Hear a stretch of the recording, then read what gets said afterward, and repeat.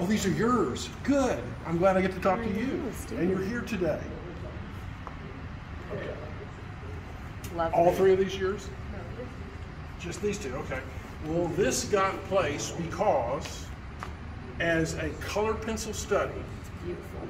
obviously working from a photograph, Yeah. you nailed it. This looks like a photograph, even out of focus in the places it needed to be out of focus. So you were doing such a literal interpretation of the photograph. It was undeniably excellent work, and congratulations. In terms of a critique, I don't have much else to say about it except that it wowed me the first time I saw it. It's gorgeous. It is absolutely gorgeous, and you need to keep doing this. And my recommendation, bigger. I know that's a challenge, but if you make your format bigger, you've got a future with these in shows in the future as well. Because you'll be competing against people that work bigger eventually.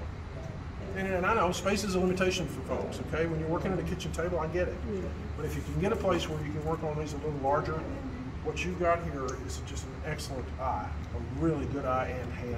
And it's beautiful, beautiful work. Whose is this?